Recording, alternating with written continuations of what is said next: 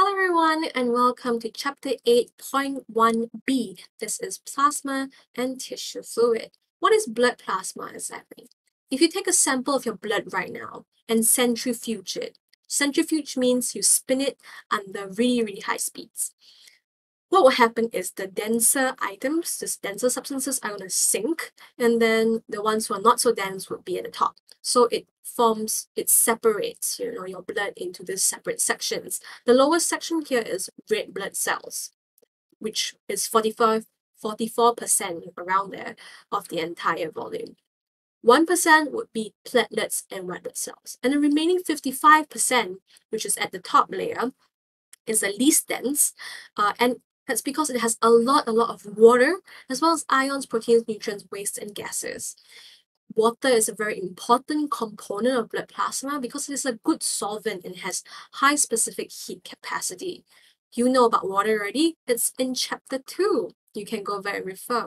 But yeah, that's plasma, mostly water and all these other things. Now, that's blood plasma. So what exactly is tissue fluid? So blood plasma is found in your blood, right, which is in your vessels. Tissue fluid or interstitial fluids are fluids that's outside the vessels, bathing the cells, and acts as a medium for exchange of materials between the cells and the blood. Okay, so plasma is here in the vessels, whereas the tissue fluid is outside here in this blue region, bathing the cells. Tissue fluid actually is formed from blood plasma. So although they are different places, but tissue fluid are formed from blood plasma and would be returned to the blood eventually.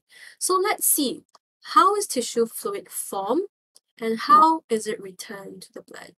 First off, formation of tissue fluid. How is it formed? Well, in simple words, formation of tissue fluid is due to the differences in blood pressure at the arterial and venous ends. The blood pressure at the arterial end is always going to be higher, well, because it's closer to the heart. Whereas at the venous end, there is a lower blood pressure. And therefore, due to these differences in pressure, the tissue fluid, okay, the plasma would be forced out of the capillary to become tissue fluid at the arterial end. And this blood plasma flows out through endothelial pores of these capillaries. If you remember in our last video, capillaries have endothelial cell. It is one cell thick, but between those endothelial cells, there are pores. And those pores are essential in tissue fluid formation. Now, as I said just now, gaps are small, so you cannot expect everything to pass through. There are things that will stay in the blood and will not become tissue fluid. Larger plasma proteins, for example, cannot pass through. Small ones can, but larger ones cannot. Red blood cells definitely cannot pass through. Platelets as well. And this kind of determines the composition of tissue fluid. Although it's generally quite similar to the blood plasma's composition, quite similar, but there are some exceptions. Let's look at it. Tissue fluid contains water, gases, glucose, fatty acids, urea ions, and all these things are still in the blood plasma, so pretty much the same. However, it has smaller proteins, for example, antibodies, and no large proteins. It overall has a lower protein concentration than plasma because, again, the large proteins cannot exit the vessels. It stays in the blood plasma. Also, tissue fluid contains some white blood cells. Now, I know what you're thinking. Wait, red blood cells cannot pass through the gaps, but white blood cells can? Well, some white blood cells, for example phagocytes, some types can leave through a separate mechanism even though they are quite large. And this is essential because white blood cells, they defend the body, right? So they need to be in places to defend it. So yeah, white blood cells can pass through, can be in tissue fluid and pass through from the blood vessels into tissue fluid. However, other cells cannot. One more thing about tissue fluid, it also has a lower oxygen concentration than blood plasma. And this makes sense because the vessels contain oxygenated blood, right? Means the blood carries oxygen. And therefore, the tissue fluid will always have a lower oxygen concentration. And this is a good thing. So oxygen can diffuse from the vessels into the cells via the tissue fluid because of that concentration gradient, that difference in concentration. So this is a good thing. Now, what does it not have? Again, just a repeat and reminder, it has no platelets, it has no large proteins, too big, no red blood cells, again, too big, and none of them have special mechanisms to exit like some phagocytes. So that's the composition of tissue fluid and how tissue fluid is formed. How is tissue fluid then returned into the blood? Because if it goes out, it must come back somewhere. If not, that's going to result in a lot of issues, right? It's just going to continue swelling and swelling. We don't want that. We want the tissue fluid to return to the blood. So what is going on? Now, to understand the return of tissue fluid in the blood, we must understand the different gradients at work here. Now, at the arterial end of the capillary, this is where the tissue fluid is formed, right? There is actually a hydrostatic pressure gradient at work here. This is due to the differences in pressure of the arterial end and the venous end, and the high pressure of the arterial end basically pushes the blood plasma out and becomes tissue fluid, right? But there's actually also another gradient at work here, which is the solute concentration gradient. As we mentioned just now when we talk about composition of tissue fluid, the tissue fluid has a lesser concentration, a lower concentration of proteins, which means the vessel, the capillaries, inside them, they have a higher solute concentration.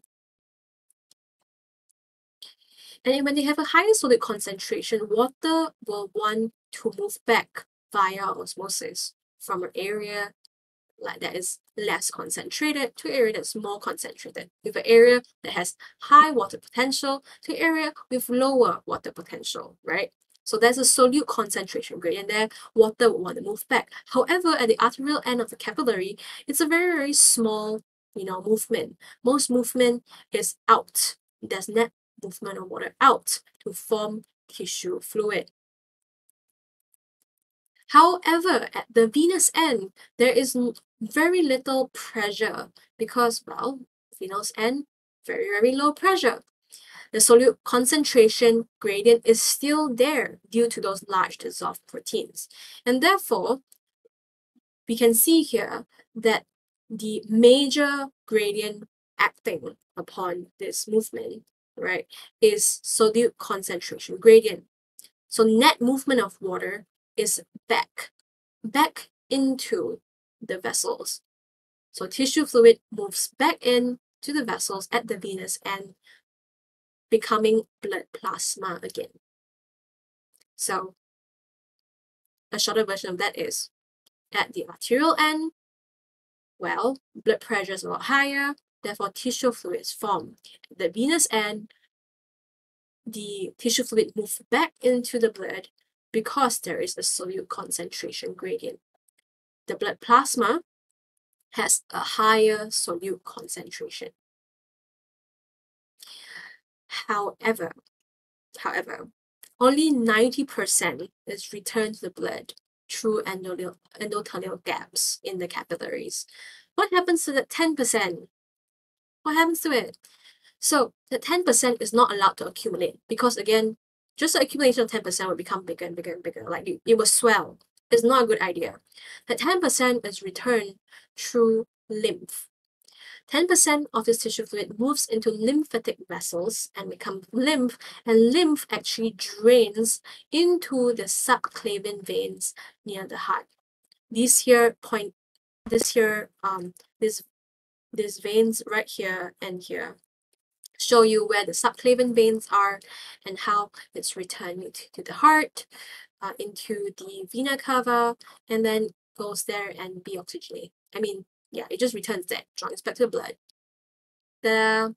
So yeah, that is plasma and tissue fluid. Now, lymph used to be in the syllabus, but it's not anymore.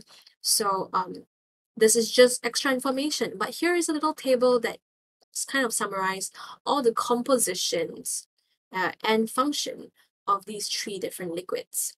I hope you have learned something in this video. I'll see you next one. Bye-bye.